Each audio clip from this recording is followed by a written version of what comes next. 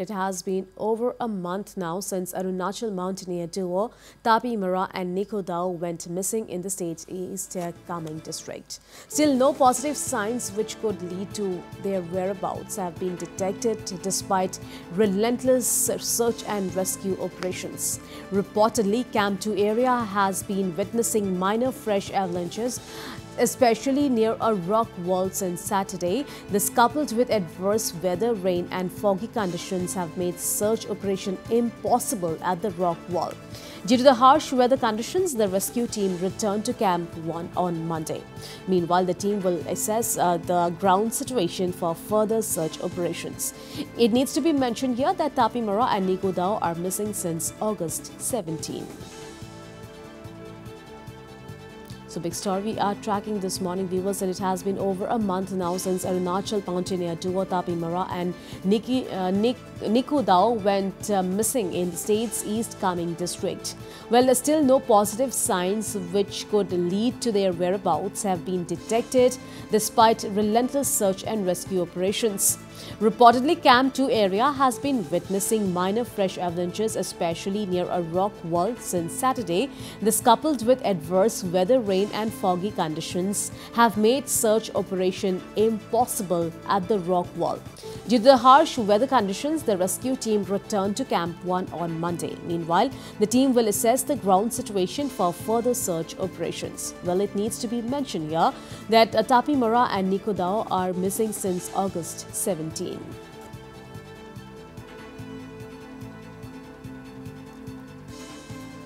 All right, to do more on this, we are being joined over phone line with our correspondent Ripunjay Das. So, Ripunjay, a very good morning to you. Well, it has been over a month now since Arunachal Mountaineer duo Tapi Mara and Nico Dao went missing. So, give us more information. Is the search and rescue operation still underway?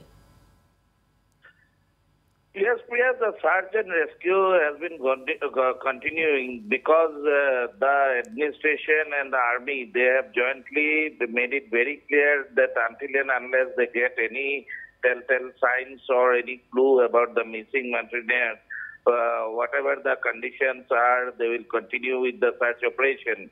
Now, Priya, the latest worry has become these reports of fresh avalanches in that area. Earlier also, we had reports that the avalanches were there reported in that Camp 1 and Camp 2 areas. So that is the major focal point of search. Camp 2 is the major area where the search is located. But now these adverse weather conditions are once again creating problems for the rescue team and the search parties.